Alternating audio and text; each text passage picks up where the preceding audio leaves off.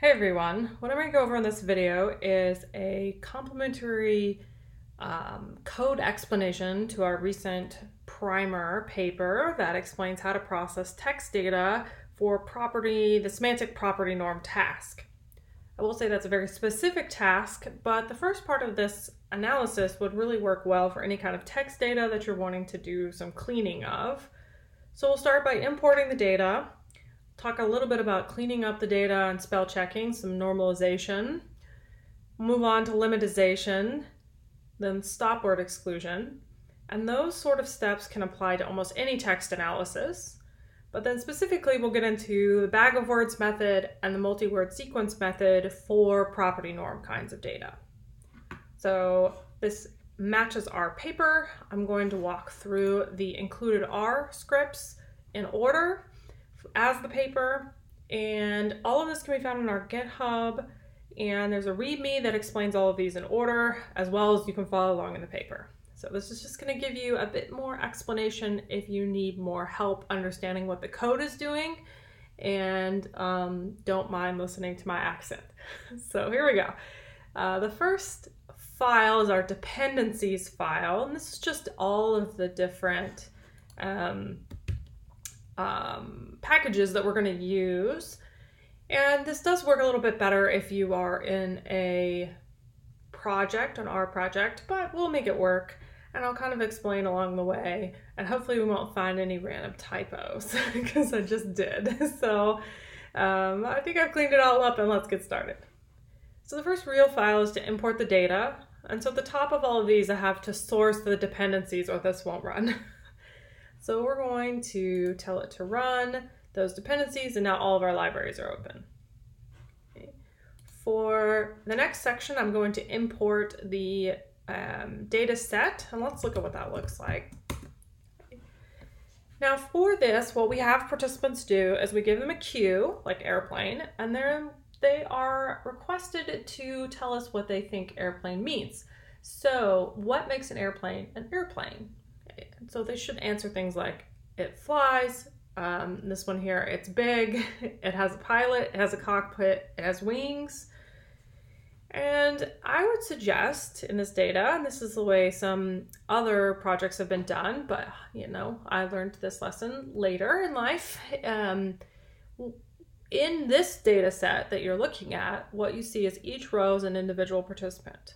Right, so this is in long format, meaning that each cue is represented in multiple lines, and each participant is one line. However, within the feature response column here, what you find is that there are multiple features listed. And so I really want this to be in sort of long format where each cue feature is a row. But hindsight, you learn these things later. And so I had just one large text box where participants typed their answer. Other studies have done it where it's like a short answer box and they have to write 5 different features. I would recommend that type of system, but this code will show you how to process data that's in either format. So that's good for everyone, but research methods wise, I would tell you to make it one line at a time. So we would have airplane fly, airplane big, airplane fast for the first participant. And then I could just have a participant code to make sure I understood how many people I had for each one. Okay. But this is what my data looks like. And the very first thing we want to do is just lowercase all of the data. Now, for some spell checkers, this might undo some of your work, but where a good spell checker will know the difference between Apple, the company, and Apple, the fruit. But since we're probably going to combine all of these things together, we're just going to lowercase everything at the front so that many of the regular expressions we're going to use and replacement functions are all assuming lowercase. So when we do that, we simply now have everything in lowercase, which doesn't look like it's changed much, but it has been lowercase. So once I do that, I want to move on to spell checking. Okay. Spell checking is very tricky and is not perfect. So what we really want to do is create a spelling dictionary. So our code here is going to create this dictionary that you could then hand edit if you so desired to have all of the correct spelling terms. Okay. When we originally processed this data for a paper that was recently published, we hand spell checked everything. So I did not tell my lab that I wrote a paper on how we should never have hand checked everything. So here we are, I'm teaching you how to do it so you don't struggle like I did. Okay. So much of this is going to be used tidy language, not all of it, just, half. So the first thing we're going to do is this unnest tokens function. So unnest tokens, what it does is it's going to take an input option, which if I look here on our X1, it's going to actually be feature response. We changed the name of that so it was a little clearer. And what we do is for unnest tokens, we put in the table or the data frame, what output we would like it to be called, okay? And then what input that should be. So it needs to be a column in the data set. Okay. And all unnest tokens does is effectively create a list of words. Okay. And that nicely has kind of kept the original column. So let's actually do view here of the original queue, and now it's just taken every single word and just separated them out. So this is a tokenizer function. Remembering that tokenizing here, we're just separating words, mostly on word boundaries. Okay. And then the row here indicates, kind of keeps the participant information together. Okay, so 1.1, 1.2, 1.3 are all the first original row. Now I'm going to create a unique list of tokens from that. And all this is really just a way to keep track of just all of the possible tokens. So these are all the types, if you will. And I've kind of gotten rid of the participant information because it's not important right now, but this will allow me to only spell check each word once, or each unique token once. The library, we're going to use this Hunspell for this particular one. Hunspell is a really popular package, and you can learn a little bit more about it by doing !Hunspell. And this is actually what a lot of open source software works on. And there are other options, but this is one of the best ones for R. So we're going to take that word list and just figure out the spelling errors. So let's look at spelling errors. Okay. It's a list. It's a list of a list, a mostly empty list because there are no errors, but here's one. So click on that. Okay. And the option is flies. Well, flies is incorrectly spelled. Okay. And then lots more. Here's transportation, also incorrectly spelled. So it's finding all the words that it doesn't know what they are. Attendance, turbulent. Okay. Airplane with the letters switched. So this is exactly what it looks like. It's a list of all spelling errors. So we unlisted that and just took the unique ones because sometimes people make the same spelling error. So this is allowing us to only check each one once. Okay. So the first thing you do is you find all the spelling errors. The next line is Hunspell suggest. This is a suggest what word should be correct. So looking at our list of unique spelling errors, in the dictionary here, I'm going to do American English.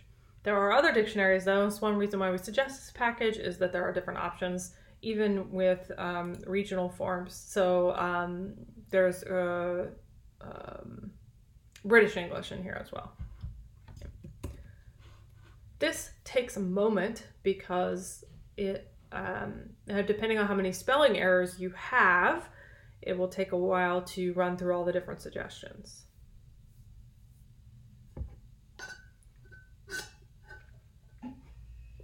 Quite a while. So the next line of code, while we wait on that to run, actually unlists and picks the first one. There we go. So let's look at spelling suggest now. Okay. So this is also a list, and for each of our spelling errors, all 2,000 of them, it will give us a list of the most probable to least probable spelling suggestion. So for flies, it actually suggests that we just go straight back to fly. For me, that's okay because we're going to actually do that procedure later. For transportation, we get the first one is the one we probably wanted. For airplane, for gray, now it does auto-capitalize sometimes, so we might have to decapitalize off and on. Here from Mississippi. Okay, so it's going to try to autocorrect these back into uppercase, with the warning that some of these are very strange. Okay, so the first one is often the best one because they're in decreasing order of probability. However, that does not mean that you should not look. Okay, so what I'm going to do, assuming the first one is the best one, is unlist this bad boy and pick the first one. Okay. So essentially that just takes this spelling suggestion from this kind of complex list to a single vectorized column of the most probable answers. Okay, so let's look at it now. And now these are the most likely answers. And we're going to create a dictionary here. So we're going to put together the error and the suggestion into this spelling dictionary. And the nice thing about this is now I can go back and go, oh no, flies should have been spelled differently. There are some other very funny ones. We could decapitalize here. It does recognize some proper names like McDonald's. Here's yellow, which was the example in our paper, but there are also other ones that are very strange. And so you would want to make sure that they are correct. So here for buried, that's not bird, it's just buried, misspelled. Okay. Vegetable, it's veritable. So there are definitely a taste here, should not be tacit. So I would tell you to take this spelling dictionary and we have it right out here as a specific file. And then I would go through and edit that file to your liking, re-import it, and then continue on. And so the other thing we've added here is this spelling pattern. And all that does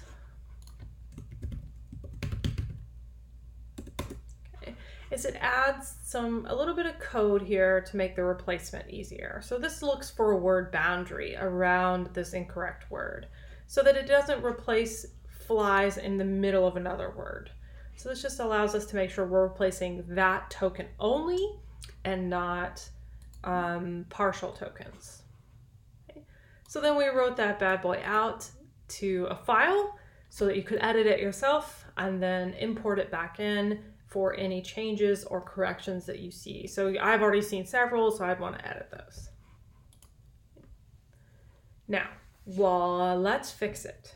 Okay. So we can use our unnest tokens. Okay, an input here is feature response. Okay. All right, so what I want to do is import for unnest tokens is the same basic idea. So I have an output column called token. The input is called feature response. The tokens are split on different strings and we keep these patterns. So what this thing does, let's go back and look at that. Whoops, caps lock. Is this helped deal with the fact that participants wrote multiple answers. So if I view X, right, you fly in it, it's big. You can see that there's some extra spaces here. And then embedded a little bit too are some tabs and some enter keys where participants were typing multiple answers on multiple lines. And we actually just unloaded that. Okay, and I could use my rows here as a participant ID if I needed to. But this code is not necessary for spell checking, but was necessary to deal with the fact that I had multiple features embedded into a single participant's answer, where I really wanted the data to be participant 1, Q1, feature 1, participant 1, Q1, feature 2, etc. Okay, so this helped me unload that and split it into separate lines. So what we wanted to do to tokenize that was to string split on this particular pattern. Okay, and that pattern is a bunch of spaces, commas, periods, and semicolons. Okay. Now I want to take out all of the white space and other noise. So we're going to get rid of tabs, we're going to get rid of enter keys, returns, and sort of squeeze out all the extra spaces now that we've split them into multiple lines. And this is not a spell check again issue, but it's more of a just practical text processing issue. So we do end up with some empty ones, but we'll get rid of those later. All right, now let's get rid of them. So here we're just going to take out any empty spaces. Okay, these aren't NAs, they're just sort of blank lines. Okay. And so that got rid of that one airplane one that was blank. Now here's the magic spelling replacement. So this is in the string R, or what was it, string R, string I? It's been a while since I've written this code. This is in string I library, where it's replace all based on regular expressions. We want to replace the tokens in our tokens column. These are where the spelling errors are now saved. We want to find the spelling pattern. So let's view that one more time. Okay, our spelling pattern here, this just makes sure that we find those word boundaries because we've squeezed out all the bad spaces. We want to replace them with that spelling suggestion. Okay, so find this, replace it with that. Okay, and don't vectorize them. Okay, this just keeps them together. It just kind of does a general substitution or a G sub. Okay. This also is a little bit slow because we're searching thousands of lines now for any instance of these spelling errors and their corrections.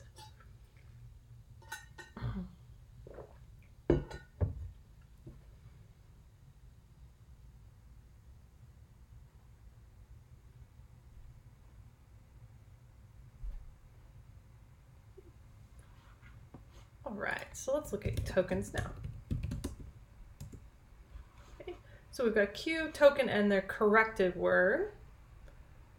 Excellent. Or the corrected column, rather. So you fly in it. It's big, it's fast, they're expensive. And what we want to do is just sort of like clean that data set up, get rid of the things we don't need. So we want to rename these columns. This may have been one of those things that I didn't fix. So Q we want to leave, token we want to consider, we want to get rid of, we want to change corrected to feature. So leave Q alone, feature becomes corrected, or corrected becomes feature, sorry, the rename function. And only pick Q and feature. There we go. So now we're left with Q and the corrected one. Okay, so it fly instead of it flies. And then we'd write that out. All right. That just allows you to keep track of what suggestions you made. Moving on, at this point on, it does assume that you are writing the data out and then reading it in.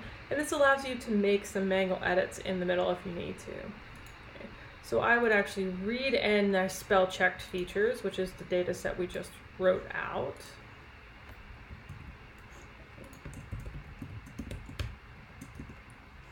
And so this is our corrected one. See, it fly instead of it flies. All right. With our new data set, we're going to unnest tokens again. So we're going to kind of do the this kind of tokenization and then merging back together a couple of times for practical reasons. Okay. So let's look at what tokens looks like now. And so it just broke all of those down again into Q and their individual words. So we're not calling it feature because it's not a combination of words, but these are all the words from those features. And we're creating a list of unique Qs. Okay, so this just allows us to do some looping action. And then we want to create a blank spot here. So this is going to allow us to use the tree tag function, and I just need a data frame to stick my answers in. Okay, so we're going to tag all of our tokens. So using lemmatization, we're going to first do part of speech tagging and then pick the correct lemma. So remember that lemmatization is where you kind of go back to the root word, whereas stemming is more of a regular expression procedure where you're just chopping off like ing or ion. And in this sort of analysis, I think lemmatization is a bit better because it doesn't correct to words that don't exist. So in a stemming scenario, the word wings for airplanes gets corrected to the letter W because it first eliminates the S for plurals and the ing for verb present participle, yes, whatever, the ing, right? And so you end up with the letter W, which doesn't make a lot of sense. So lemmatization realizes like wings is a word and it should just be wing because wings just means plural. Okay. Again, this is not perfect, so we do have the option to write this stuff out so that you can edit it yourself. Okay. Now, tree tagger. Tree tagger was a difficult thing, but is the one that works best for R. So I wish I could tell you I remember what I did to set up tree tagger, but I fought with it for a while. So the best suggestion I have is to Google install tree tagger and download tree tagger and look at their instructions. Okay. And they have it for all the different like operating systems. I feel like Windows probably work the best. I'm on a Mac, so feel free to send me a ping and I will try to help you with tree tagger because it definitely, once you get it set up, you don't have to mess with it.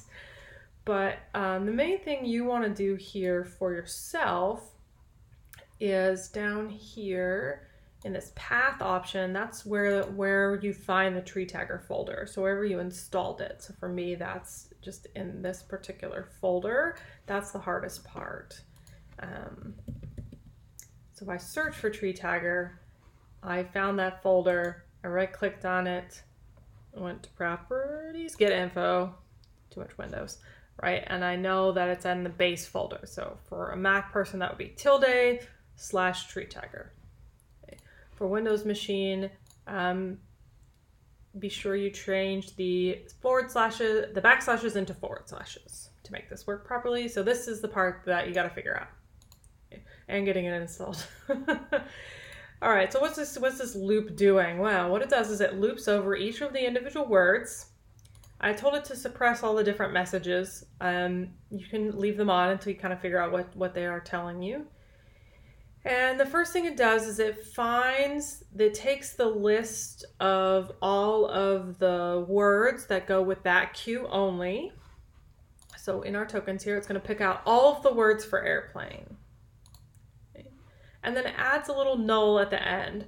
This is just so it gives you a part of speech for the last word. And this was just a practical issue that I was running into when I programmed this, that it would never give me the part of speech for the final word. So I just added a null at the end, so it would give me the part of speech for the last word. It's going to tag those with parts of speech. The part of speech matters because that is what helps us determine what the lemma should be. We don't really want to tokenize, it's already tokenized. This is in English. Document ID is just which queue you're on. And then this is where the path is. Once you build one of these little data frames, to get back the information you want, you end up doing a bit of mutating where you say, you know what, give me the TT results, tree tagger results, and make them characters so I can work with them. Then stick together all of the rows and give me the information about which queue it is. Remember, document ID is which queue it is. What was the token? What's the part of speech here for class, word class, and what's the lemma? Okay. So it's kind of a lot of code, but essentially is taking each queue, pulling out all the words, part of speech tagging them, and then coming up with the lemma based on the part of speech. And this is also a little slow. Okay, we've done these first two. We ran this blank data frame. Let's let this bad boy run for a minute. And then we'll look at our output from that.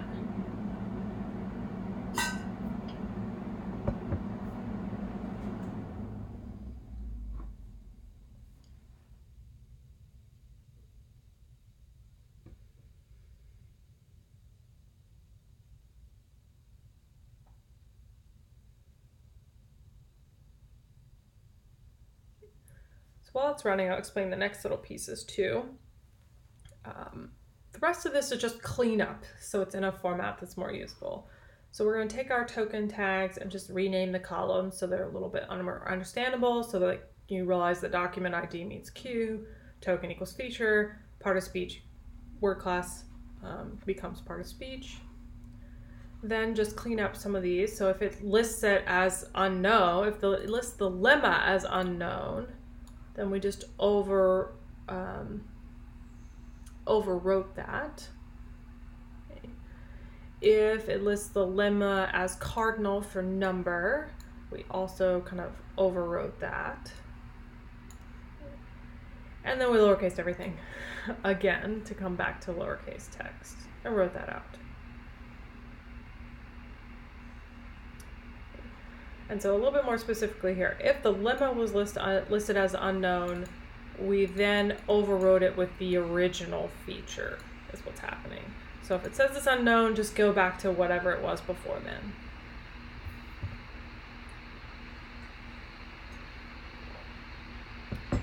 And obviously there may or may not be a better way to do some of this without this loop, but this was kind of the best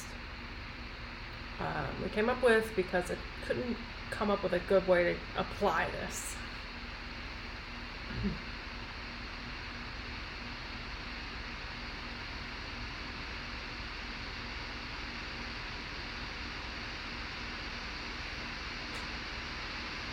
There we go. Not terrible. So let's look at it.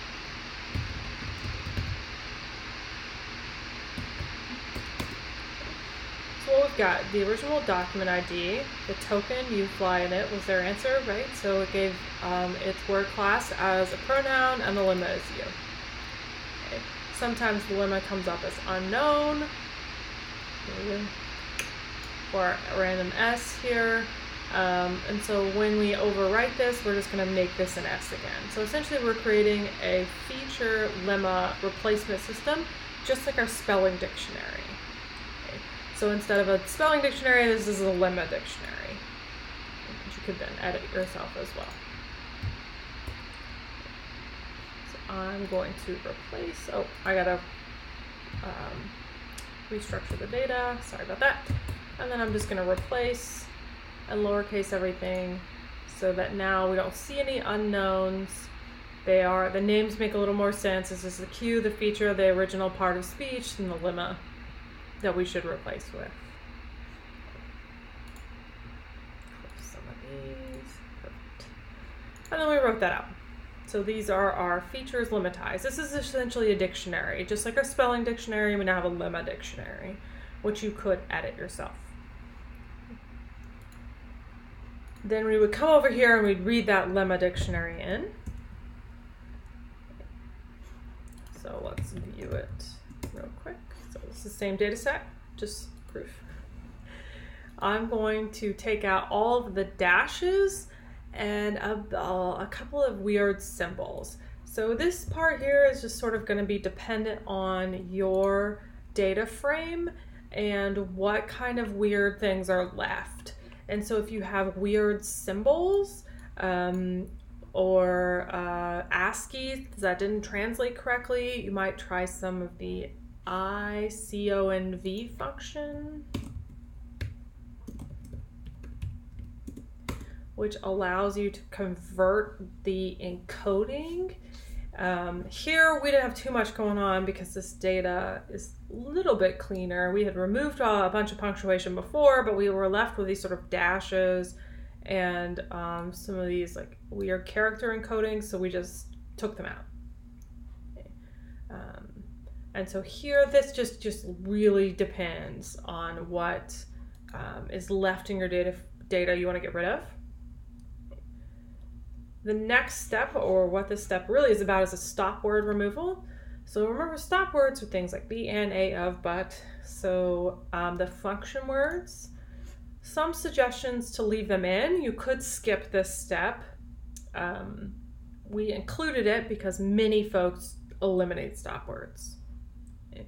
So what we're going to do here is take out, so filter out any remaining punctuation. Here what we did was actually replace a dash with a space so that these got treated as separate tokens rather than one weird misspelled token. So filter out any punctuation to allow this as regular expressions. Filter out any lemmas that are in the stop words list. Okay. And this library, stop words library, has just a list going, so you could add your own words here. So let's print those out. So specifically, the snowball list is 175 options, including some contractions that are most function words. Okay. But here, if you wanted to create your own list, you would just say any lemma in my stop word list, and also filter out any NAs. Or, yes, any not NAs. Okay. So let's look at our X no stop list. Okay. And so now we've gotten rid of all of the stop words out of the list. So before we had things like you fly in it, it's big. Now we have fly, big, fast. So that's just one way, quick way to remove all stop words. All right, so the final step would be figuring out what you want to do with that set of data. Okay. So I would read in, for multi-word sequences here, I would read in that no stop words data, or I could back up to a step which was only lemmatized data, but keep the stop words. This kind of depends on what your goal is. And here we would combine them and their parts of speech. So this is kind of a best guess assumption here on what one might want to do with a multi-word sequence. So what the mutate function here with the lead function allows me to do is sort of paste together every 2 and 3 word combinations. So I feel like it's a little more obvious once you view what's happening to X here. So we went from just these first 4 columns and we added these 4. So it pastes the one right after it. So maybe the participant wrote fly big, okay, fly big fast. And this sort of thing is only necessary if you want to do the multi-word sequences and you did not plan ahead at having participants write 1 line per thing. So in our particular example, we had just lots of answers all kind of smushed together. So this would be us kind of recombining them together and thinking about what sequence of multi-sequence we want. Okay. So I've combined them together. What am I going to do with that? Well, I'm going to look for patterns of parts of speech. So this is where tree tagger comes in. So I'm going to look for an adverb and an adjective, or a verb and a noun, or a verb, adjective, and a noun. And you could define these yourself. These were just the most common options based on previous work using multi-word sequences like the McCrae et al. Okay, so let's look at X again. So it's going to look for these specific patterns. And if those patterns exist, it's going to collapse the rows together. So anytime it sees an adverb and an adjective together, okay, adverb, adjective, here we go. It's essentially going to just take those rows as 2 rows and make it 1, because we've now collapsed fast and expensive together. And so you won't see expensive airport. And so all this code just kind of says it finds the ones that have those sequences and removes their duplicates.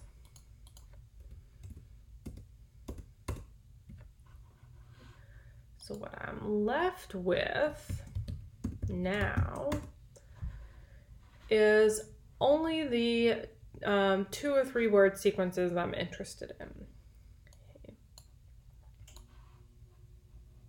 And so here is the combined lemma combination that I would be interested in.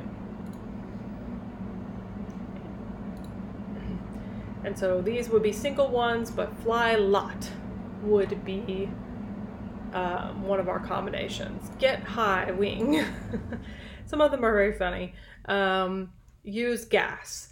So some of them make sense and some of them are silly. So you'd have to decide for yourself how well you think this procedure works. All right, so create our Q lemma frequencies. So for multi-word sequences,